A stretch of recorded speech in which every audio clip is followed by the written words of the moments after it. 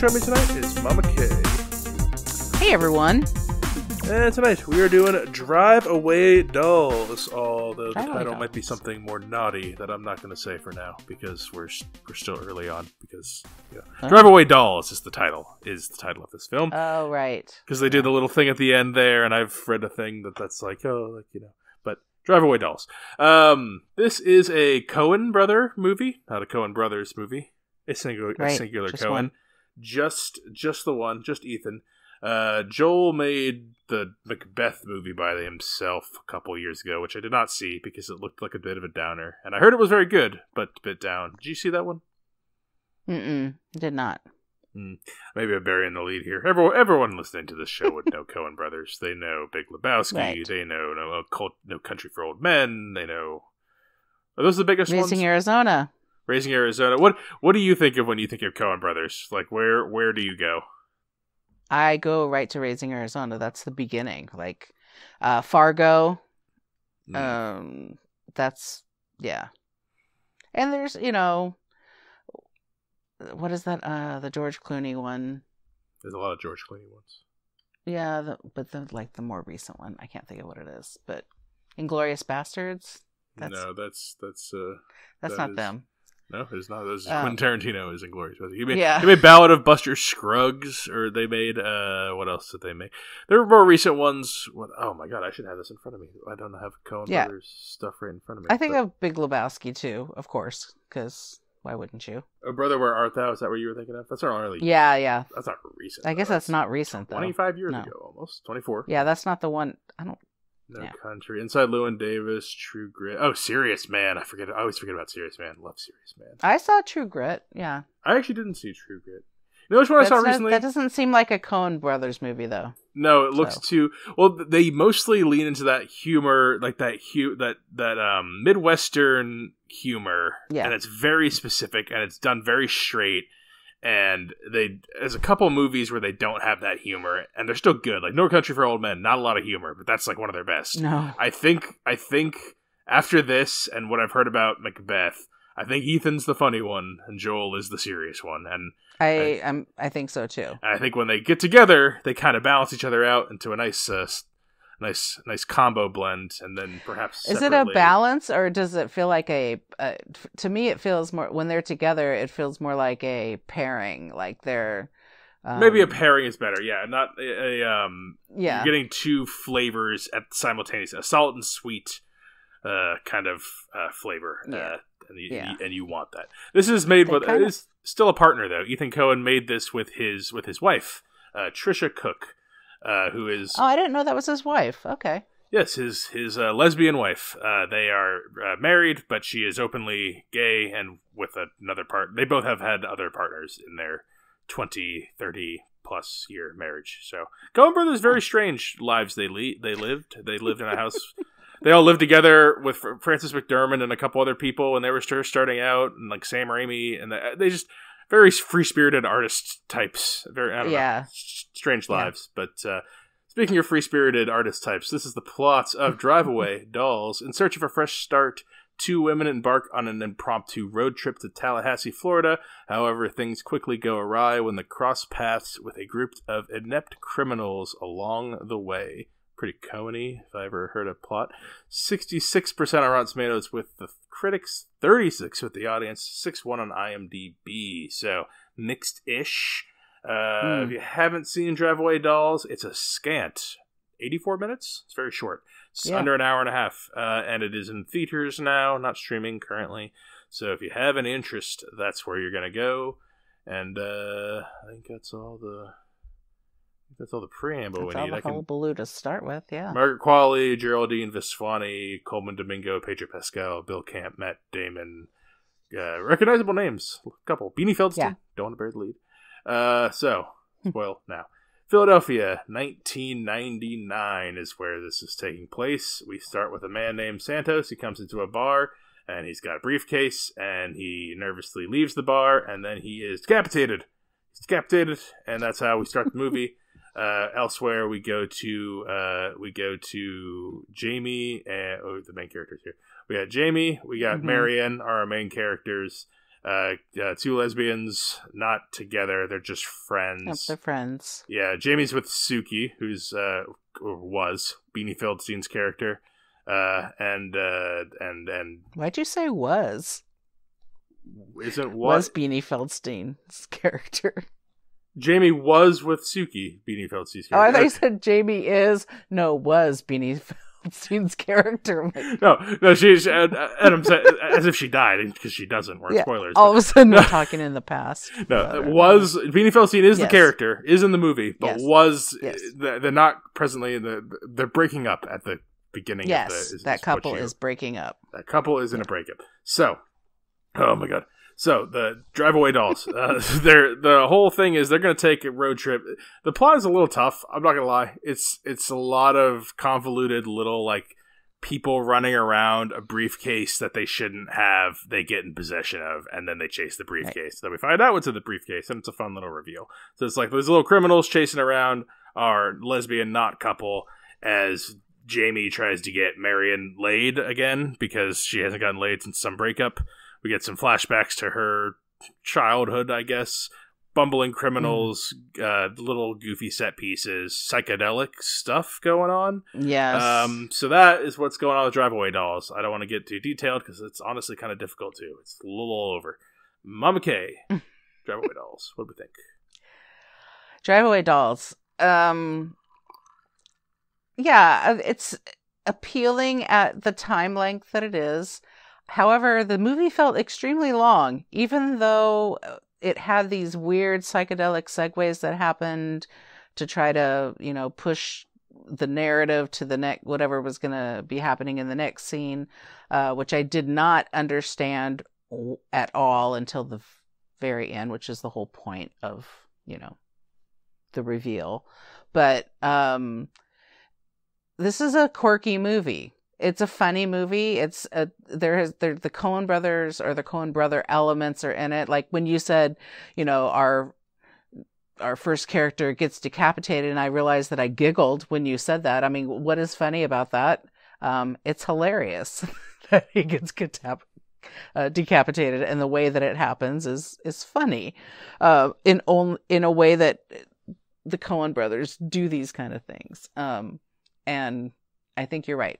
Ethan is the funny one, and even though things that are happening, this is if this were to happen in real life, it would be horrifying and it would be very scary. But none of that happens during this movie. This is just a funny little escape movie, and all the characters just happen to be super quirky. And the main characters just happen to be lesbians, and we just happened to have some really great. I had no idea Pedro Pascal was in this movie, so when I saw him first, I was very, that's kind of a little gem for me. And then Matt Damon shows up, and then Miley Cyrus shows up. It's like, what's happening in this? A lot of little cameos in this. Yeah, Bill Camp, who plays oh my boy, I love Bill Camp. What was it, Curly? Oh, Justice for Curly. Oh, kind of the best part of this movie. My favorite parts of this movie were actually the cameos. Like I was just really excited about seeing all of that. And I think I'm worried that makes it not really great, because if that's the best part, that's kind of a bummer. I don't think I've seen anything that Margaret Qualley's done. She does, but just I know kind of stuff. She was in Once Upon a Time in Hollywood. Which I never saw. I don't know. But she's funny in this. She's like, I don't think I've seen her in other things, funny, and but she's not overdone. Like yeah, she's over the top in this. She's a Coen. She's being a Coen. She did her homework. She said she watched Fargo for 6 hours on loop, and then or whatever. It was just too much accent for me. The accent was too far, and not. It's Texan. It's very George Bush. I find it George Bush extra, like George Bush plus. Like I think that I think it's over. But I enjoyed the ride. I think that it was nice that it was funny and quirky and just a little bit different than anything else that you're going to see in the theater. Especially now, there's like a Darth for films. There's nothing going on, but even in general. I think it's just kind of like a nice little lagniappe, a little savory bit. It's like total mess, but it's so much more. It's just like a nice time. It's like it's a roller coaster. No, it's like not a roller coaster ride. What am I like? It's like I think it's like if your funny friends made something mouse. on a weekend, like if you're funny, smart friends were like, we made this movie this weekend, and this is what they made. I'm like, it's right. I don't fucking understand what happened, but there's a lot of good jokes in there, a lot of funny little quips, and that's what. Right. And honestly, like I was watching this and thinking about it in tandem to the other movie the last one we just did, Flamin' Hot, and I'm like, wow, there's such opposites, and that Flamin' Hot is such a factory produced thing from tip to tail, every person all along the way, everything it has to say, inaccuracies and all, and its feeling of just a shell of an underdog story, where this is a complete sloppy mess, makes no sense at all. It's like a student film in its continuity and like trying to keep a narrative going and like keeping you invested and caring. Like it just doesn't care that it's like the criminals are after him. Whatever, the criminals are funny. You watch them. They go. Right. They see the lesbians. They're not really scared of them at all. Yeah, so. Coleman Domingo. He's got these penises. It's gonna be hilarious. Like that's fine. Just write a bunch of sketches. And so that's what it is. It's like that's what it is. It's a long SNL sketch. This really funny couple who is like a business couple. It appears in more ways than in just their marriage. Primarily, they just had a fun time writing a little thing, and it wasn't done, and it wasn't ever gonna be great. And I guess so they were just like, all right, well, we'll just make it as it is. And you know what? That's kind of enough sometimes. I enjoyed this while recognizing it as it's just not a good movie in almost any sense of like a movie. Like right. Actually like it's the plot. No, there's no really high point. There's no low point. Let's just go on a trip. We got to get you laid. Oh, we got to get that briefcase. Like it's just like the elements of stories in there, and like, but it doesn't even seem like anyone takes that like seriously. It's all in the purpose of having a fun little scene where we say quippy things to each other, and a lot of those work. Like, not all of them, not at the highest hit rate I've seen from a Coen thing, but high enough. No. Like, definitely not low. I've seen not too many Coen Brothers movies where I would say I didn't have any fun with that. Even, what were their most recent ones? Like, Hail Caesar is a great example. Boring ass movie, not interesting at all. But there's a Ralph Fiennes scene with Alden Ehrenreich where he's trying to get him to pronounce a sentence right, and he can't do it right because Alden Ehrenreich's the bumbling character, and Ralph Fiennes is the refined character. So he's trying to get him to say it, and he can't do it. And that whole movie sucks, but I always think about that little scene. And a lot of their movies, like little quippy things. And so they get in this, I try to write some down, some of their fun little quippy things. One of them says per se in a funny way. She brings back a girl, and Jamie brings back a girl. Marion's sleeping in the hotel, and the girl's like, "Oh, is this gonna be a threesome?" And she's like, "No. Oh, rats!" Like just such rats, just like such a like a little right. It's so aw shucksy that it's so contagiously likable. A lot of Blue Bayou in this, which was interesting. I don't know why so much. I was trying to figure out what the deal with that was too, because there's the big scene where they somehow meet up with the college, the female college soccer team, and they're having a basement party, which I've never heard of a basement party before. Like that's what this is. I have no lesbians close to me in my life, unfortunately, so I cannot. To be like, is this accurate? Is this a real thing? No. So we have options for gay friends, but we're short on lesbians in our circle. We need gotta recruit. Well, imagine we're films with the women. We could really use that. It's true. If there's one out there that wants to apply, we are bereft of women seeking women, so we need. There are places you can go for that. Just saying. That's. that scene with that happening, and I didn't. Well, I'm gonna spoil it, but they become a couple at the end, right? I mean, it's a little loose, but I would say they do. I mean, I guess it's them falling in love, but like it is them falling in love. But I don't really trust the main character at all. I don't trust Jamie that she's gonna be faithful, because she's a whore. Like, she's definitely she starts off some harsh words there.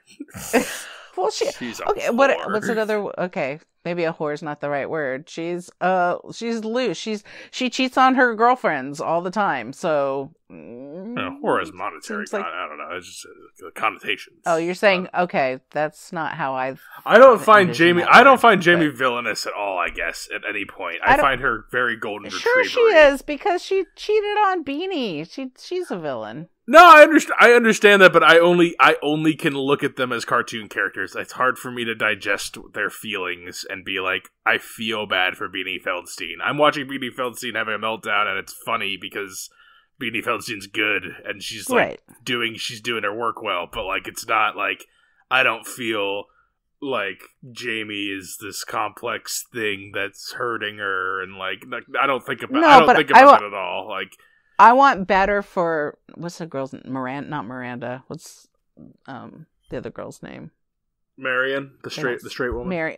Yeah, I feel bad for her. I don't want her to be with Jamie and Jamie to be that way. So that was the only thing when it was ending. I was all like, she's going to get hurt by Jamie, and I don't want that to happen. Yeah, maybe, but like, we end up, Marion needs to learn to loosen up kind of movie. So maybe she needs to get broken up by Jamie or whatever's going to happen to them in the later on. And that's the thing. It's like, I don't think she needs that, but you can go ahead and say that.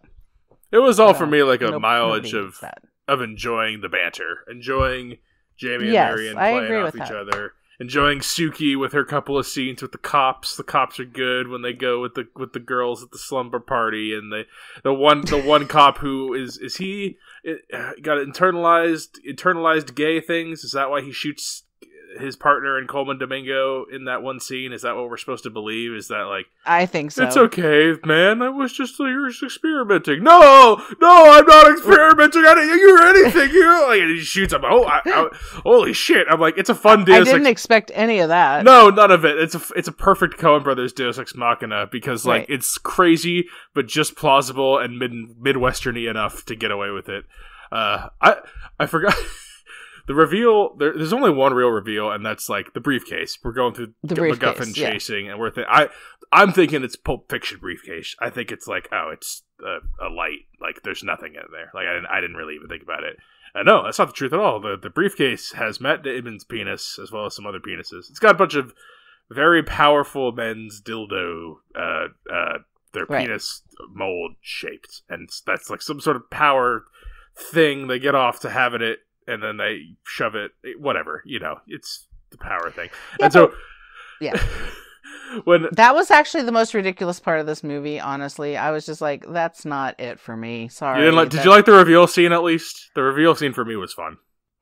I guess. Because it's just after they hook up. Like, I do love their hookup scene, because it's JB basically takes Marion out. It's the subplot is Marion hasn't gotten laid. Jamie's gonna get married laid, because like, you gotta get laid with someone you trust. Blah blah blah. It's that classic thing. I'm your friend, so you trust me. All that.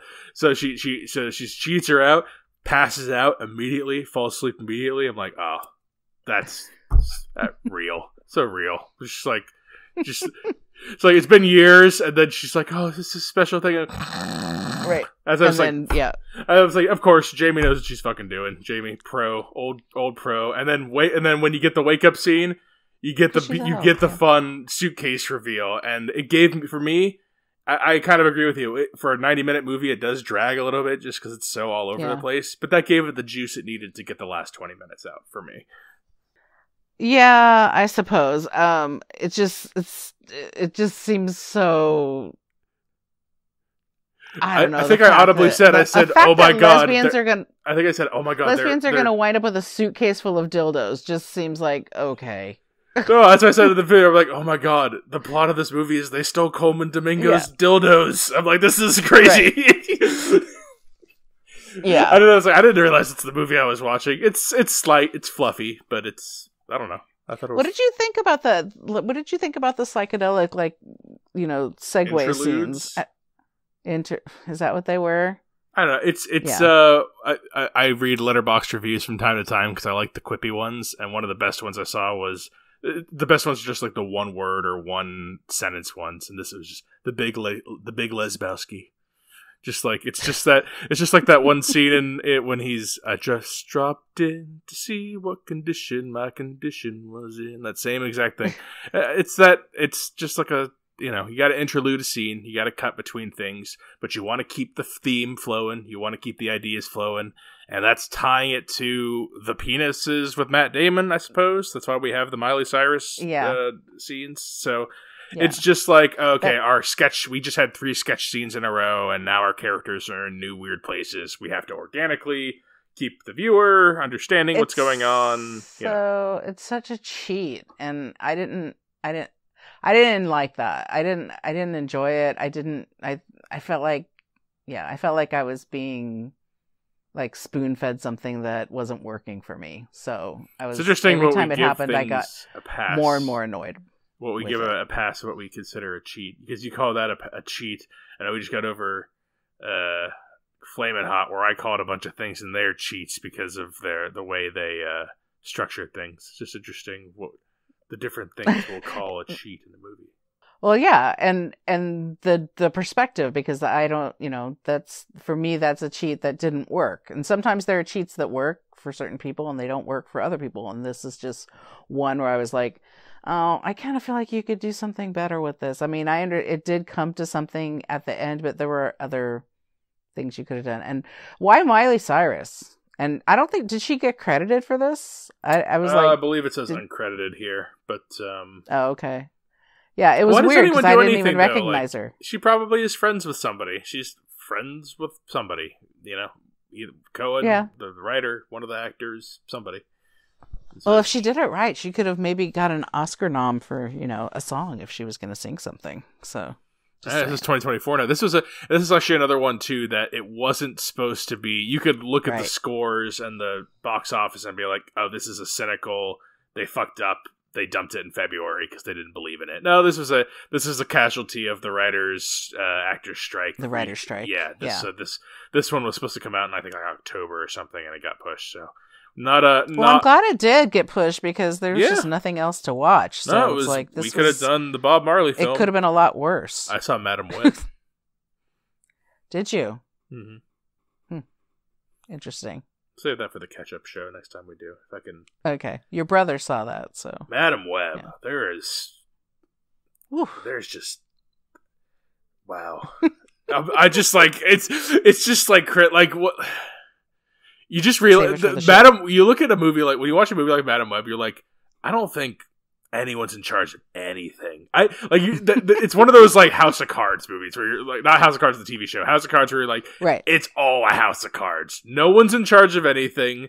There's no, you go to the grocery store, there's a miracle, there's food there every time you walk in those doors. Like, nothing should work. You're like, if the world was run like Madam Web, we would be in the dark ages by lunchtime. Like, it's just, anyway.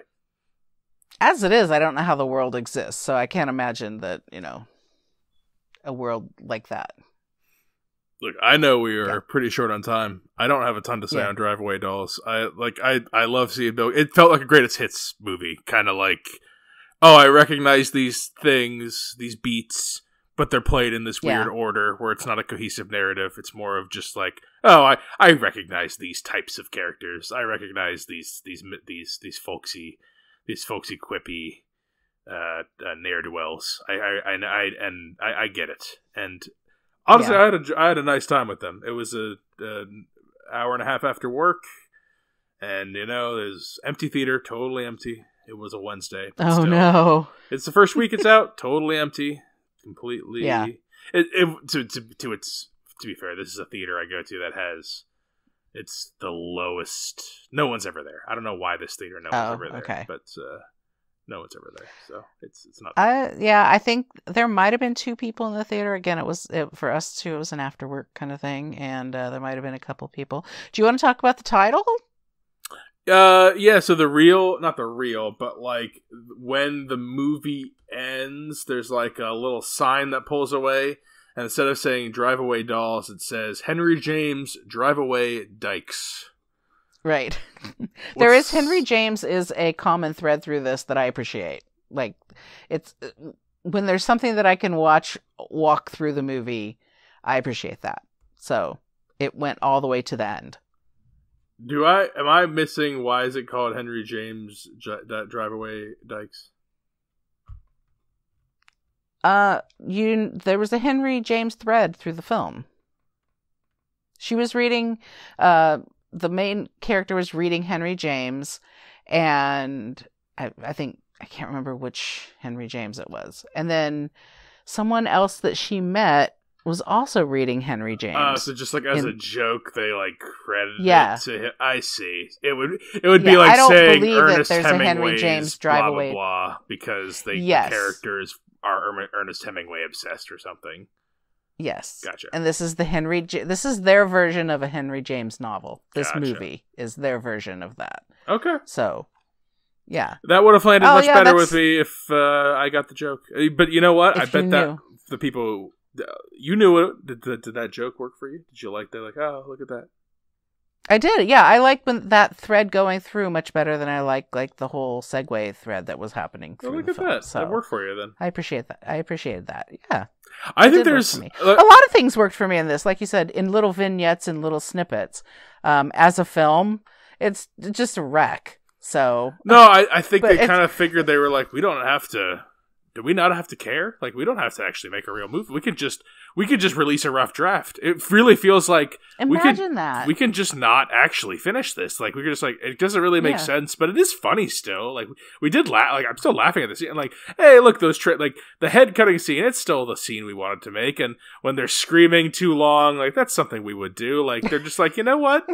Let's just release it as it is. It's at 80 minutes long.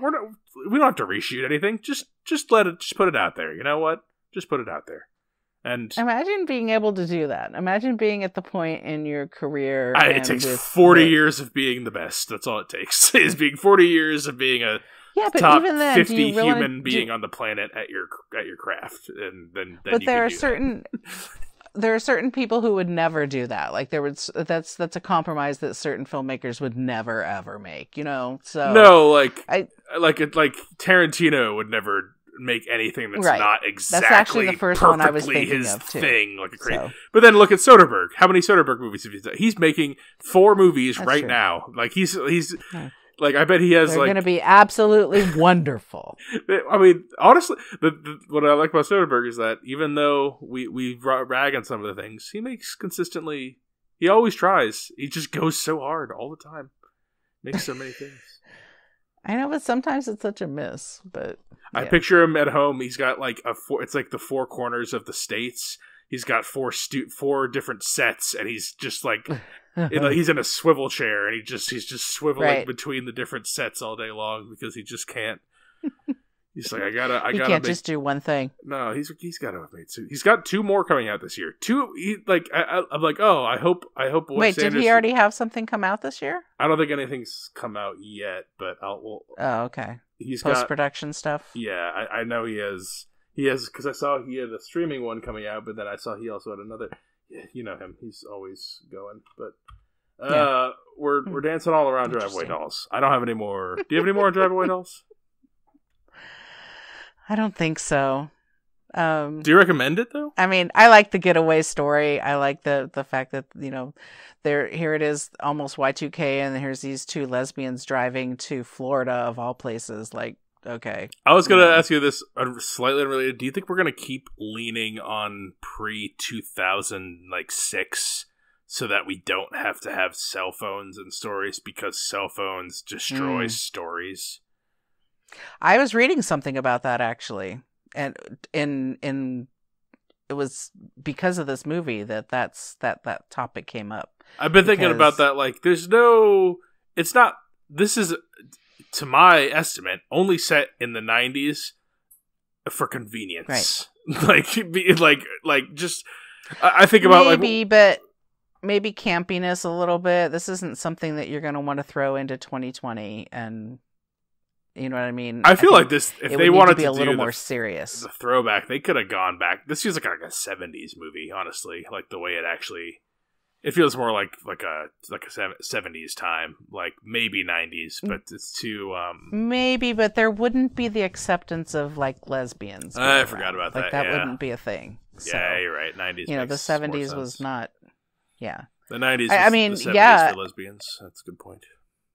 I mean, why are movies even true to life now if people are not even doing anything but being on their phones? Like, is that what we need to see next? You know what I mean?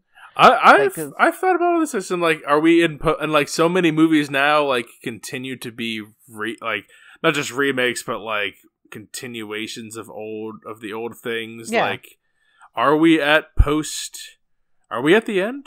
Do we have to we got to blow it all up and restart? I have been thinking about that recently. If we've got it too good now, and now it's kind of done, like there's no. We said it all. We said all we're capable of saying. We don't have any fresh. Well, yeah, and everything's a retread unless you're. I mean, unless the thing is, it's a retread unless you're commenting on like something social that's happening in life. I think about that when I go. I get in those phases when I go on a bad stretch of movies and like we watch, you know what Nicole watches. We have to watch crap. Like if I like my diet of things I watch, and then like TV. And then I got the social medias like this. The only place I get information that I find enjoyable and not horrible is my podcasts, and even them, a lot of them are just regular people too, just trying to digest world, and it's right. It's the best time ever, and yet when it's the best time, that means it's like, well, can't be the best time forever, right? Yeah, it's like just we can't not shoe drop. That's all we can do is wait for shoes to drop. It's too quiet. That's all we can do. Yeah, you just got to live your life though, man. And podcasts are just that's the novel of today. So that's the Henry James of today. They're so wonderful. Everyone can get out their voices and gets in the barrier to entry is nothing, you know. Yeah, that's great and also terrible. I think it's supposed to be great. I'm pro democratization of information and whatever. Yeah, I feel that way too. But you know, I wish everyone could be a god in their own little universe. That really is my wish. Is that we could all plug into our own little universes and god over our own worlds. I think you're supposed to. So. And that doesn't mean godding over other people, because everybody has to have their own universe, so you can't. Yeah, but you get to the point where you make your own little universe and you make fake other people to lord over, kind of thing. I can do that. I do that. There has to be. You have to feel a superiority to another thing. Otherwise, like that's. If you don't, that's really if you don't feel like you're doing better than someone else, then like, well, then what are you even doing? Like, if you had everything you ever wanted and someone had more than you, well, then you're a loser. Like, oh wow, man, I don't think that at all. But do you recommend Drive Away Dolls? I don't either. I think for the record, but for the record, do I recommend? Yeah, I do. I think that it's quirky enough, different enough. Don't think of it as a film. It's a movie. And yeah, go for it. Pedro Pascal, he can do no wrong. Not yet. Hopefully that remains. But it's you go out with your friends. It's a Coen brother. They're a little older. It's not the best conversation you had with your friends, but you know, there's still them, and that's enough, you know, and that's what this is. It's not the best conversation you ever had. It's a lot like the other conversations you guys have had, but it also makes you remember why you liked him in the first place. So hang out with Drive. Yes? Yeah, hang out with Drive Away Dolls. It's a crap movie, but it's so much more enjoyable than what do we do? Flamin' Hot. Much better technical movie in executing basic understanding of things. Horribly boring, not interesting. No one wants to look at that. I'd much rather watch Drive Away Dolls. And Drive Away Dolls has stretches of boring, and a movie that's 84 minutes shouldn't really have stretches of anything. It should not. Stretch should not be in the world. And it does that, but it's just because it's sloppy and it doesn't care. But it's funny. it's a funny sloppy mess. So at least I laughed organically and felt like a person and not like some sort of creature. So Drive Away Dolls recommends. 2 recommends. Any other? I think Auschwitz have come out since you've heard this. Not that we wouldn't know that.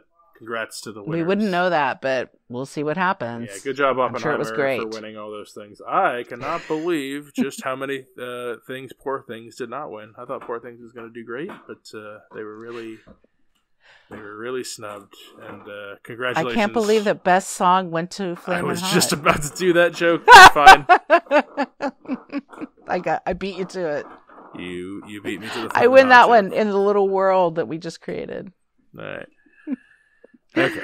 Well, that's all right. We're gonna cut it off there. If we're gonna recommend things, go to us. Things to recommend to us. Comments, yes, reviews, movies to watch. We actually are gonna do a listener suggestion coming up. I forgot to say that. Bottoms. We're gonna do Bottoms soon. That was a listener suggestion. Oh, great! I got it from a couple people actually, more than one. I'll shout you out, but I did not forget about it. The people who sent them out, I had wanted to do it. It just hadn't been streaming, and now it is. So we're going to get to Bottoms in March. So cool. Films with the Women in My Life on Facebook. Reach out to me on Instagram, Brennan_podhosts. And you can email the show, filmswiththewomen@gmail.com. All right, Mama Kay. Thanks for being on Drive Away Dolls. As Henry James would say, you're welcome. Till next time, this is Brennan signing off saying thanks for listening and enjoy your movies. Thanks for listening to Films with the Women in My Life. If you enjoyed being a listener in our life, please rate and subscribe on Apple Podcasts or on your favorite podcast app. Keep up with the latest from the show on Instagram at Brennan_podhost, on Facebook at Films with the Women in My Life, and on Twitter at FilmsWomenPod. Finally, you can email the show with questions and suggestions at filmswiththewomen@gmail.com. Original music for the show was created by Ian Burke and Chris Iwanek. Original artwork created by Nicole D'Alessio. This show is produced by Brennan Snyder. Thank you again for listening and enjoy your movies.